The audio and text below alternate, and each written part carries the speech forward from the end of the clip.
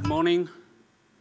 For those of you who are not aware of what ICEX is, I'm supposed to promote Spain. So what I will do now is I won't do that. I will share stories with you, following David's advice. I will tell you some stories about what's going on in Spain. But by the way, any of you has ever been to Spain? Okay, how many of you have been to Spain outside Barcelona? Okay, that's more diversity that I thought of. And how many of you would think that that reflects well what Spain is all about? I'll tell you why. We are the comeback country. We were not going to be entering the European community at the time. We were not going to be entering the euro, and we were going to be kicked out of the euro. We are in the European community. We are a founding member of the euro, and we were not kicked out of the euro. And doesn't that relate to the rebel spirit that you can find over here? Doesn't that resonate with a society that's very much based on resiliency? And what has that got to do with the way we are and work? We are world leaders in renewable energies, and we have no energy resources.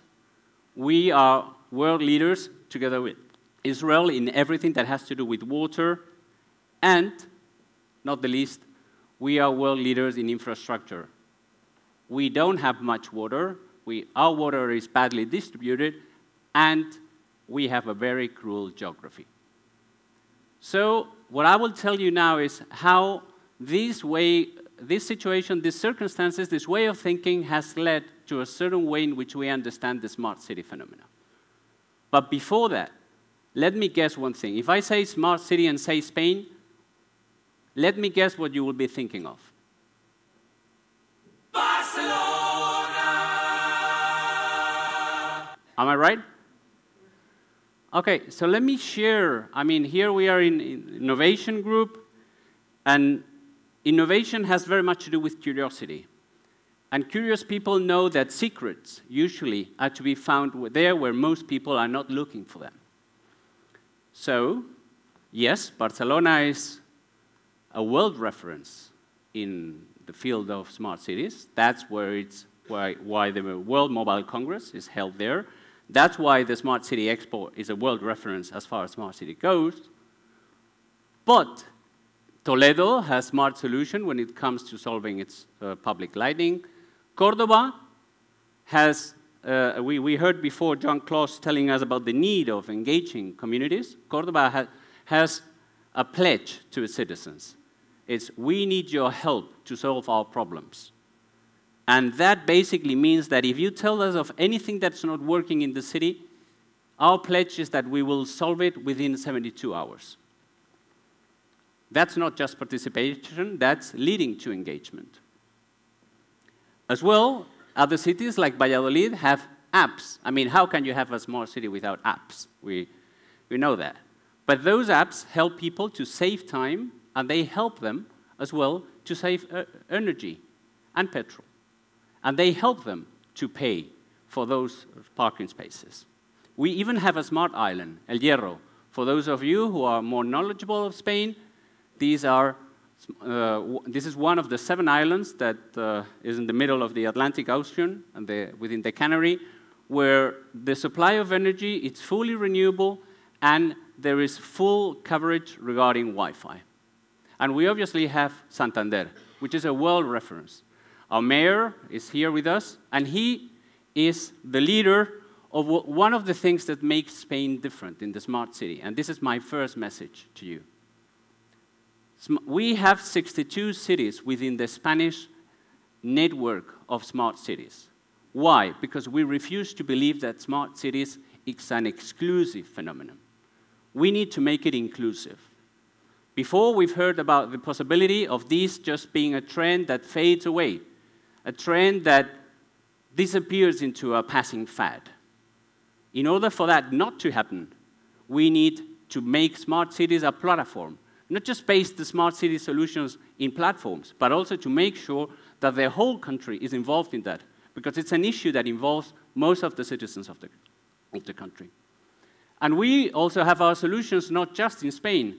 I mean, we know that the real test is to see whether you can do things outside. So we have smart cities responsibilities in places like London.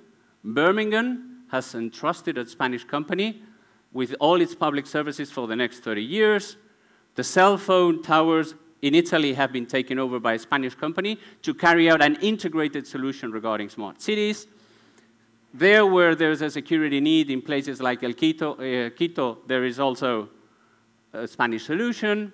We are involved in e-government abroad, as well as integral smart cities outside our country.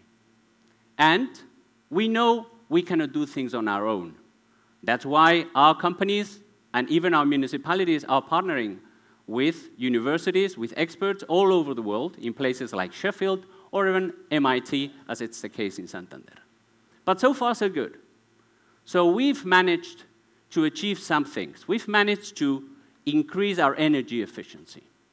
And we've managed to secure a place under the sun regarding smart cities. We've managed to remain within the cool club. We are also, we have our own bit of sababa, as I believe you call it here. Okay? However, there is a long way that lies ahead. And this is where this job which I have, which is not as fascinating as David, but it's a work that I can say that sometimes is more fun than fun, allows me to see what's happening in other places outside Spain. What's the problem with smart cities? What's the challenge now? Well, basically, the first challenge is, as you see there in the US, building from the US experiences, it's difficult to find the funding for the project. Well, this is a very important topic. Why? Because smart cities so far have become, for public services procurement, what installment payments became for private consumption. That is, basically, it gives you the possibility to have today what you are not capable of paying for today. But by focusing on that, we are missing the engagement factor which Jean-Claude talked about. So basically, the communities are not engaged, and there is lack of clarity regarding the benefits. And that explains why, to be very frank with you, citizens recently sent a message in the last local elections telling our mayors, smart cities might be cool, but we don't understand very much what they're all about. And that's why, as Jean-Claude said before, now they have a new mayor in the smartest of all smart cities in Spain, according to Fortune 2014. And the reason is that smart cities, as you'll see there, are primarily set up to cover public services, secondly, to bring up new business opportunities, and only thirdly, are focused or perceived to be focused on increasing the quality of life of citizens. So there is a need to readjust this. And I think we're going to hear a lot about that. There is a need to evolve from technology-driven solutions. Basically, we're doing this because we are capable of doing it, and we're doing it separately. One solution for public lighting, a different solution for mobility, a different solution for water metering. We need to go to integrated solutions, yes, but that's not enough. We need to engage the citizen. And that's where the culture part comes in, and the community part comes in. I mean, to me, it's a small detail not to be overlooked that the first person in this stage to talk about communities has been David, if I've not skipped someone else saying it. And communities are basic to make the smart city projects viable. That's Spain. So if you've been to Spain and you've been to Malaga, that's where this picture was taken, that's where I'm from, and you ask for a café, those of you who speak Spanish, you probably found the waiter looking at you a bit puzzled, saying, what do you exactly mean by un café? Okay? Because, you know, we have all those kinds of coffees. And that happens only there. So how do you get a city to be smarter? How do you built on the proliferation of sensors without losing the uniqueness of the cities. To be very frank with you, when I walk around, what I see are cities that are becoming less and less interesting every day. The people are more interesting every day, but the city look is less interesting. I find the same kinds of cafes everywhere, the same kinds of shops everywhere. So is that necessary for a city to be smart? Is that something that the city needs to sacrifice? Or, on the other hand, is it possible for a city to keep its sensors without losing its senses and its sense of purpose? So here's the challenge. That's where the population is going to be growing in the coming years. That's where you have the self-proclaimed smart cities in the world. Do you notice the mismatch? So basically, unless we make smart cities more inclusive, there where we have them, and we extend the concept, because let's not forget that the urban growth is going to happen in Asia in the coming years, and we don't have that many smart cities over there. So this is no small project. But it's a project in which the participation of entrepreneurs is key. Because if there's something that entrepreneurs are good at, it's basically managing uncertainty. It's basically turning uncertainty into opportunities. But for those of you who can recall this scene, it's basically Alice goes there and she asks the cat which way should she take. And the cat tells her, well, that depends on where you want to go. And Alice says, well, anywhere. Then the cat says, well, don't worry. All roads will take you there. So the problem with some cities is that they're losing their concept. They're rich in solutions, but they're poor in concept. So we need to recover human-centered innovation. And that human-centered innovation requires the alignment of skills, the alignment of the mindset, and the alignment of the motivation. And that's something that entrepreneurs are very good at. And there's another thing that entrepreneurs are very good at. It's moving away from research and development into experience and scalability. Okay, startups are great. We need them. But let's not forget that we need to scale up.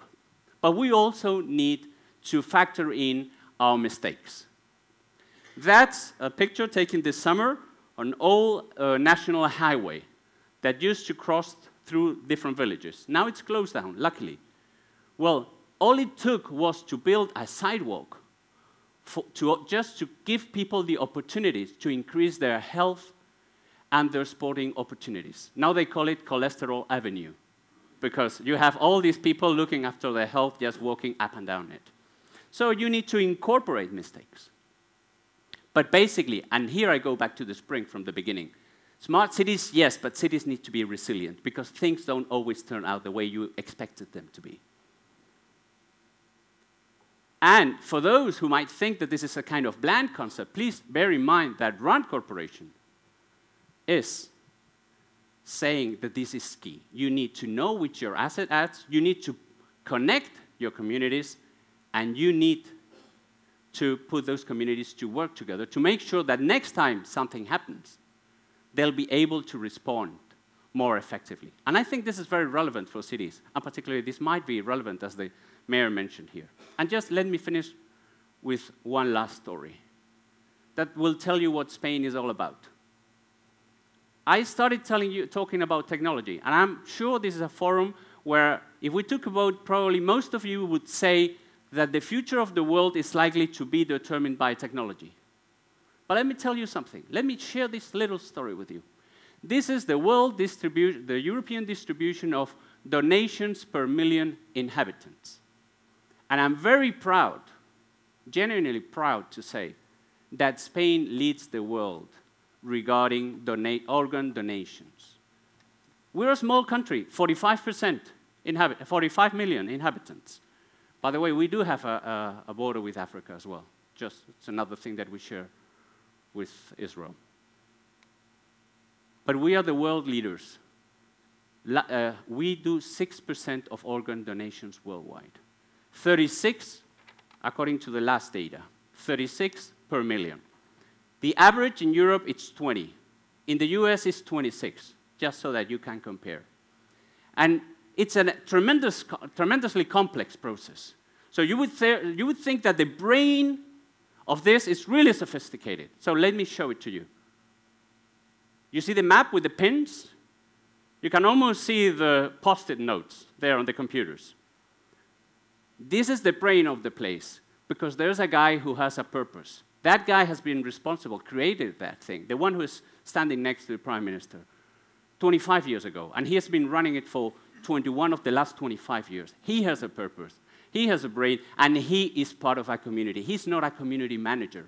He's a true community leader. And he relies on the doctors which at different hospitals are telling them where there are organs available, because they know that tomorrow they can be the receptors of an organ that can save the life of one of its patients. And so this is just, and I will close with this one, to tell you what this is all about. Smart cities, what Spain is all about, and why we feel that we can lead this. And when we feel that we have a message to share with others. That's José Ortega Gasset, our philosopher, who is famous for one quote above all. I am my circumstance. If I don't save it, I cannot save myself. That's what smart cities are all about. They are about communities. They are about understanding that individuals are also citizens, but above all, they need to be part of our community. And if cities don't change from bureaucracies into communities, we won't be able to scale up all the smart city phenomenon. Thank you very much.